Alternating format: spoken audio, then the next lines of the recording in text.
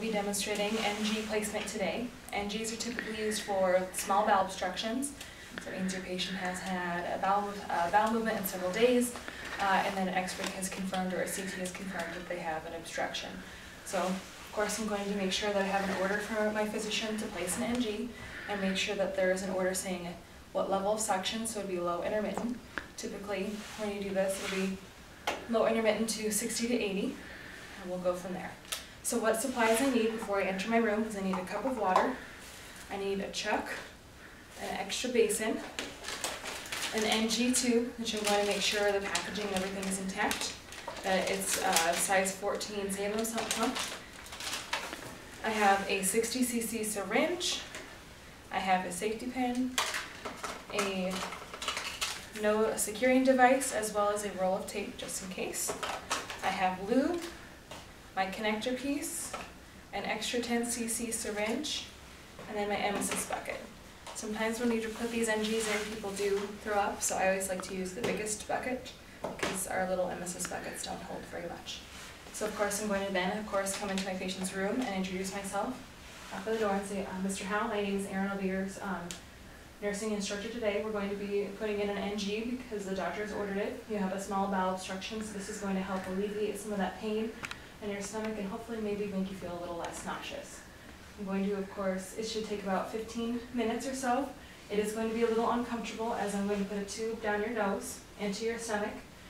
After this tube is placed, we won't be able to have any more water or food with this tube, but we can get you little swabs to keep our mouth moist, as we know your mouth will be a little dry after this. Alright, so I'm going to then make sure that I raise the bed up waist height, and then I'm going to put my bed rail down. It's always helpful to have a friend, but if your patient is alert and oriented and able to hold their own cup of water, it makes it a little easier. If they have maybe some dementia or some confusion, it is always best to have a second person with you to help make sure that they don't become combative or have issues while they're putting in an NG tube. Once I've got my patient waist height up, I'm going to make sure I set them into a high Fowler's position, so 90 degrees.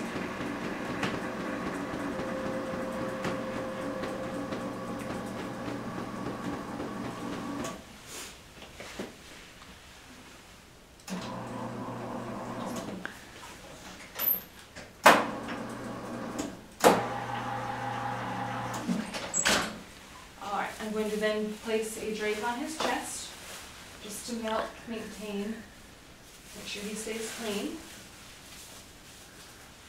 I'm going to give him a bucket just so he can hold it in his lap. I also have a stethoscope so that when I can double check placement, and this is just a clean procedure. So I'm going to wash my hands and put on some clean gloves.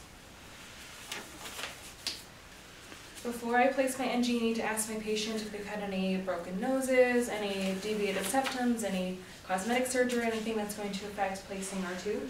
And then I need to check patency. So I'm going to close one nair and have the patient breathe out, and then close the other nair and have the patient breathe out to determine which nair I like best. I like the nair that's closest to me, so that's what I'm going to use. I'm going to go ahead and get a small piece of tape ready so that I can mark my tube, because we're going to measure how much needs to be inserted. So I have a tiny piece ready to go. I'm going to get one more ready just in case. And then I've got my device, everything ready to go. So I'm going to make sure before I open the tube, everything we had tested earlier, make sure that there's no holes in our packages, discoloring that it's sealed and everything.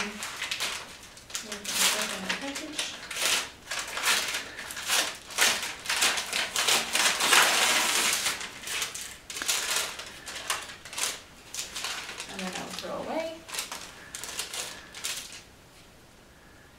I'm going to take our tube out. Yes, this is a clean procedure, but you need to make sure that you still keep the tube clean. Don't lay it on any dirty linen or any dirty buckets or anything, but since our bucket's clean, I'm just going to rest the end part of our NG in our bucket. And when we measure from our nose to our ear down to our xiphoid process. I'm going to put a piece of tape there to remember that's how far I need to insert my NG. I'm going to have my patient hold their cup of water. I'll have my partner help with that. I'm going to go ahead and lube the tip of my NG, and notice how it's kind of curved down a smidge. We're going to use that to our advantage. We're going to have our patient extend their head back into the pillow, and then let them know, on the count of 3, Mr. Howell, I'm going to insert this tube down your nose. It is going to be uncomfortable. If you're having any distress or need to take a break, please raise your left hand. We'll go from there. Once you start to cough, we're going to have you tip your head and your chin to your chest. That way it'll help make sure that we go down correctly. On the count of 3, 1, 2, 3.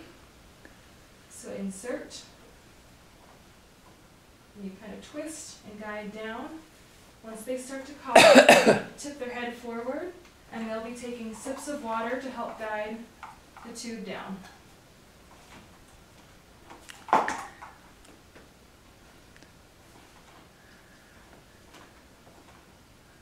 If you have any difficulty, take a break and twist, and insert the tube until you are past.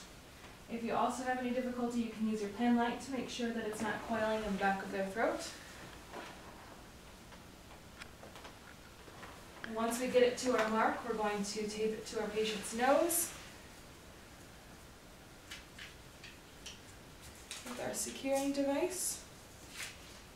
On your paper it says tape it to your patient's cheek. It's never quite secure enough, so just tape it to your patient's nose to start. You use those little tails to wrap around the front. And then we can clamp off our tube, or we're going to do 3 things to check placement. So we're going to take a tiny bit of air, maybe 10 cc's. We're going to inject air into our patient. Using our stethoscope, we're going to place our stethoscope on our patient's stomach. We're listening for a whoosh. Once you've heard a whoosh, it's a good idea that you're in the right place, but it's not completely confirmed that you are. So we're going to then draw back a tiny bit of drainage, or NG contents, clamp off, and then we're going to put it on our pH testing paper. Once that's done, you're going to then clamp your patient off and send them, have them get an x-ray to confirm placement, because x-rays are the best way to tell if it's in the correct place or not. Once we've got an x-ray, they've come back and it says it's in the right place, we can go ahead and then we can tape our secure, make sure it's still secure to our face. If this is not sticking, we would get a new one.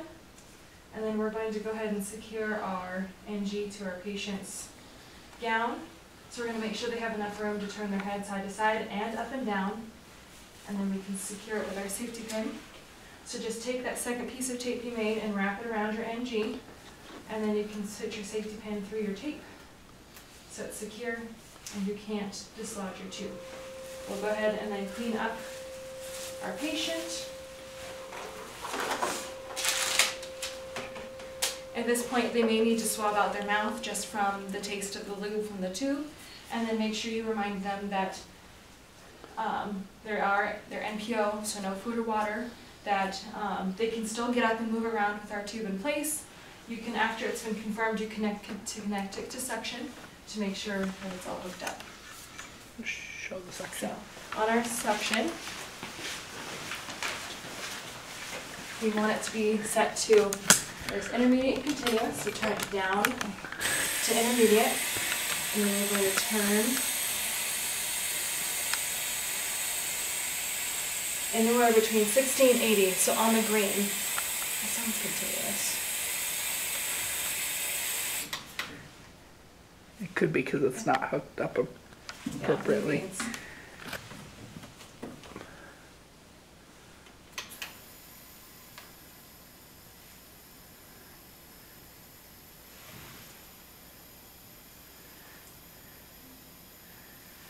and then you'll have your suction tubing all the way to your patient's bed.